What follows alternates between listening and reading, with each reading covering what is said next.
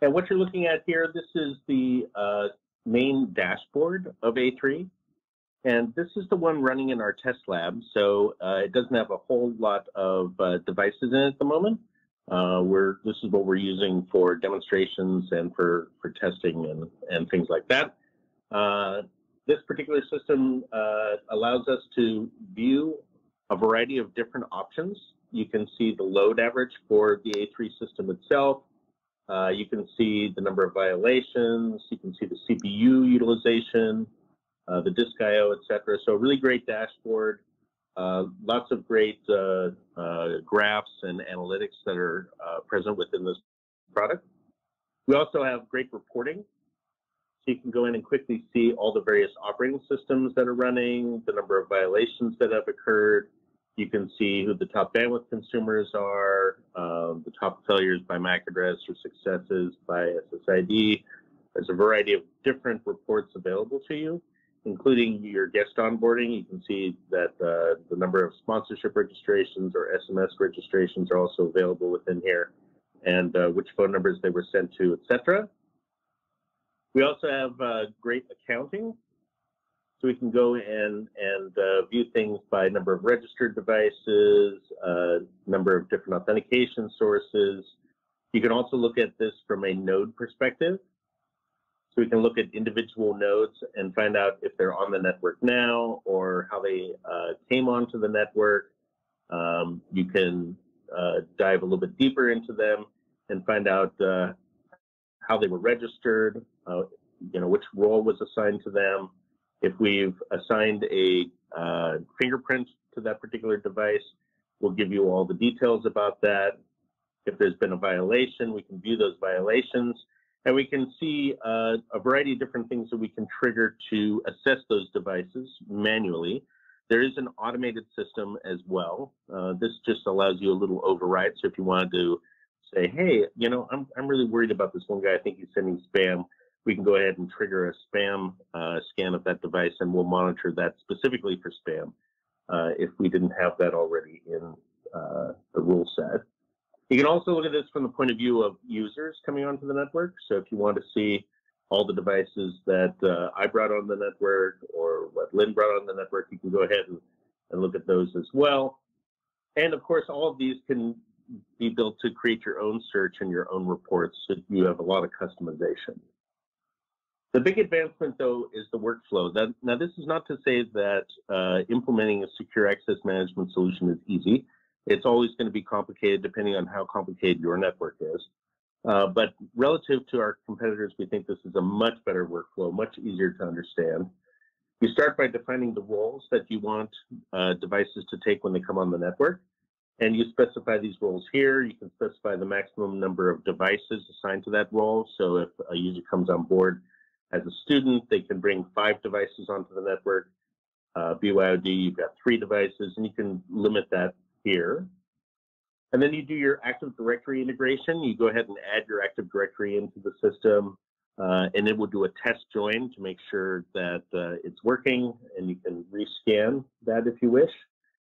And then you add in your various authentication sources. So we support a wide variety of internal, external, and special types of ways to authenticate people. Here you can see we have Active Directory, ETLS, web password, we have LDAP. This is a radius server, so you have full radius control here. Single sign-on with SAML supported. For your guests, we have a variety of different social login capabilities. You can see Facebook, GitHub, Google, Instagram, etc. You also have the ability to do text validation. Most of the major cell carriers' gateways are included. You can also add your own in, or you can use the built-in support for the Twilio SMS gateway if you like to use Twilio. And then we also have the ability to do email validation up here at the top, where it will go ahead and send an email out and make sure that you click the activation link in order to enable that, as well as guest sponsorship. So with guest sponsorship, it will send an email to people that you've specified, like a lobby attendant or directors within your company who are permitted to allow people in, and it'll go ahead and send them an email and they click a link to allow you onto the network. ExtremeCloud integration is right here. ExtremeCloud basically works like a big radius server, and you configure that there.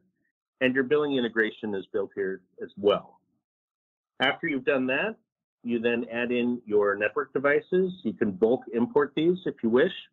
And these, of course, are your switches, your WLAN controllers, access points, etc. In a future release version of this product, we're going to have it fully integrated into Hive Manager, and it will just auto-populate this screen. And then you can choose which devices are configured how, and you don't have to go ahead and bulk import from Hive Manager. Once you've brought in those devices and connected them to A3, it's then up to you to specify a connection profile that ties this all together. So it brings in the roles with the Active Directory users, the authentication sources, and the devices, and you can choose how to interact with them. In many cases, we throw up a splash page. You can choose whether to do an onboarding scan when they come on board.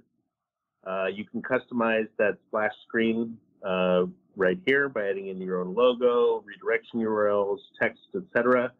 There's complete access to all the files of the portal within the files area where you can edit the look and feel of those as well.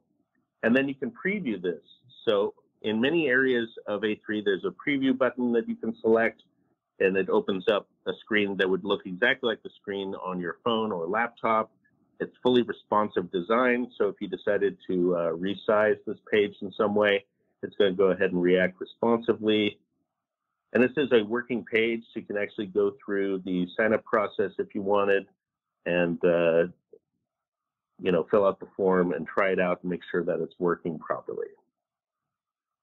Once devices are on the network, it's important to make sure that if they've done something that's against your rules, that you go ahead and trigger an event around that. So we have a deep violations page, and you can see you can add multiple violations, and you can choose when they're being used. So we have everything down here from malware, lost or stolen device, spam, up to just generic things such as doing a posture assessment for these devices. And you can see here that when a Nessus scan is triggered, and you can choose which Nessus modules to use or which OpenFast modules, we can then email the violation to the user. We can email the violation to the administrator. We can change their network access, and you can choose from other things as well. We could deregister the node. You can choose what the triggers are, what the remediation is. You can make the remediation automatic. And so some really great support for those violations. The rest of the workflow just gets a little bit more detailed. There's integration with your firewalls here, advanced access configurations, network config, and then the system config as well. So as you can see, much easier to use, still a complex product, still requires a lot of work to get it integrated, but we think it's dramatically simpler than our competitors for the same amount of features that you're getting.